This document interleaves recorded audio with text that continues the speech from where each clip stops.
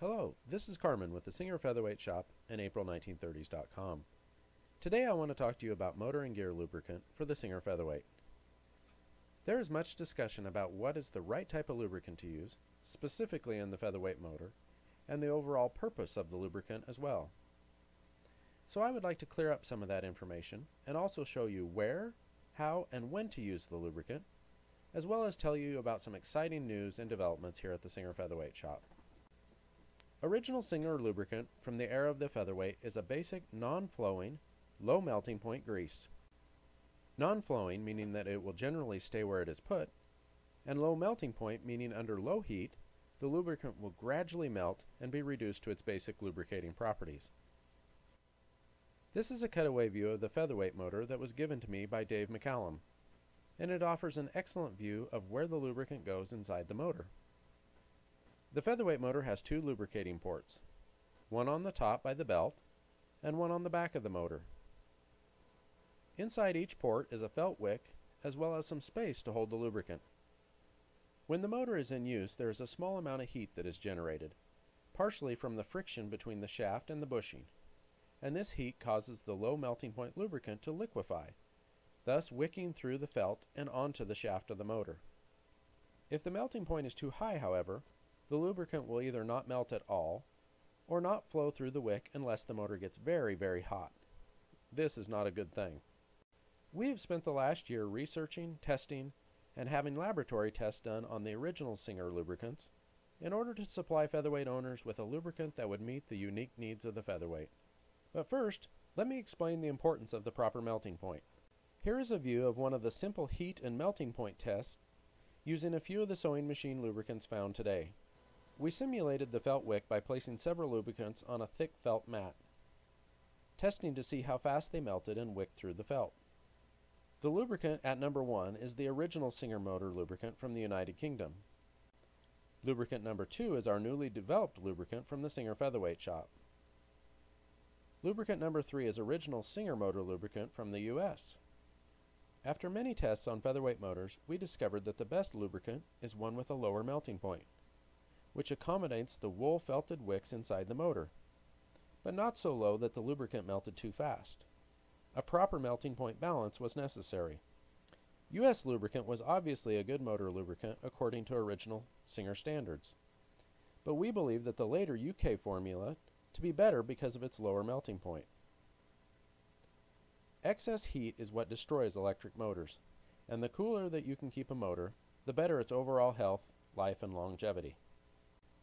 Thus, as you can see from this time-lapse video, the melting point of our new lubricant is within the range of the original Singer lubricant from the UK. You will notice that the melting point of ours is far less than the US vintage and modern Singer lubricant, as well as other popular machine lubricants currently on the market. Most of the others did eventually melt once the temperature was turned up significantly. But as you can see, the Tri-Flow lubricant at number 7 did not melt at all. That is because Tri-Flow lubricant does not have a melting point. It will burn before it melts. Although Tri-Flow is superior in its lubricating properties for places like gears, it is not properly formulated to use in the lube ports of the motor. As you can see from this RPM demonstration on this machine that hadn't had its motor lubricated in quite some time, the RPMs of the motor turning the hand wheel reached a high of 1246 rotations per minute prior to being lubricated. After the old hardened grease was cleaned out of the ports and our new lubricant was added, the ports were heated with a hairdryer to get the lubricant flowing through the old dry wicks. There was a significant increase in the RPMs, up to 1652. So what does this mean if you purchase other lubricants? Good question. If you have used other lubricants in your motor, then refer back to the time-lapse portion of this video. The white Singer lubricant was next in line to melt, but it did take several more minutes and an increase in temperature to accomplish this. This was the next best thing available for the last several years, aside from finding original Singer lubricant tubes, of course.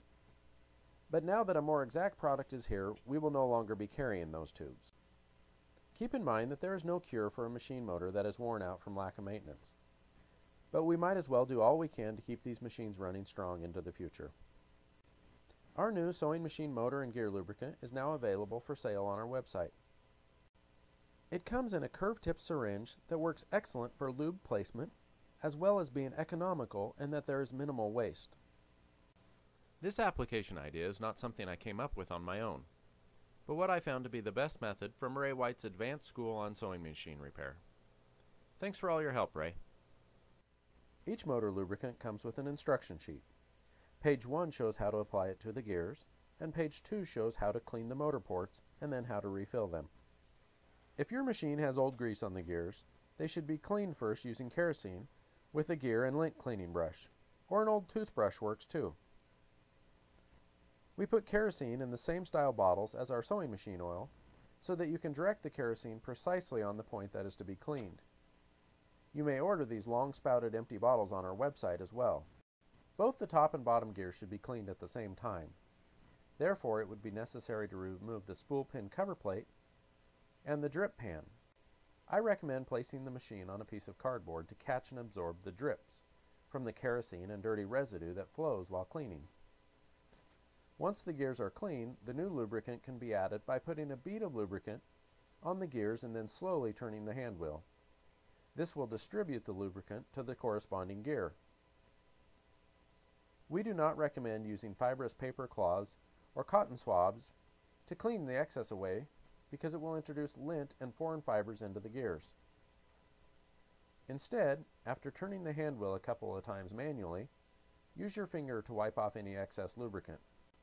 Although the excess lube will not hurt anything, it leaves a mess inside your machine. To lubricate the motor, it may be necessary to first remove old lubricant that is clogging the ports. Gently insert the hollow port cleaning tool, which is included.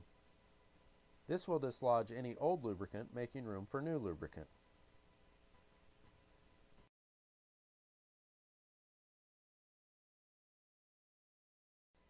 Remove the cap from the lubricant and insert the tip of the applicator into each of the motor ports. You can see from our cutaway motor that the area to house the new lubricant is not large, and a little lubricant goes a long way.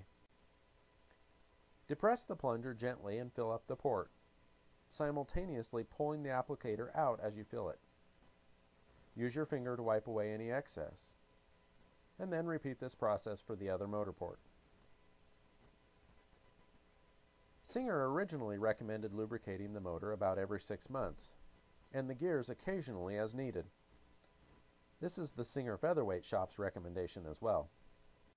When you are finished lubricating the gears and/or motor, it may be necessary to pull slightly back on the plunger so that the lubricant is no longer under pressure.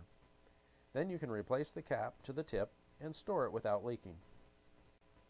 Although this lubricant was developed for us specifically for the Featherweight, it can be used on the gears of any sewing machine with all metal gears, but should not be used on plastic or nylon gear systems. If you own a quilt store or a featherweight business and are interested in carrying this product, please feel free to contact us directly for wholesale inquiries.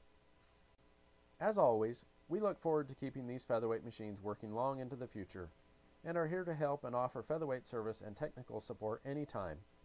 Feel free to give us a call.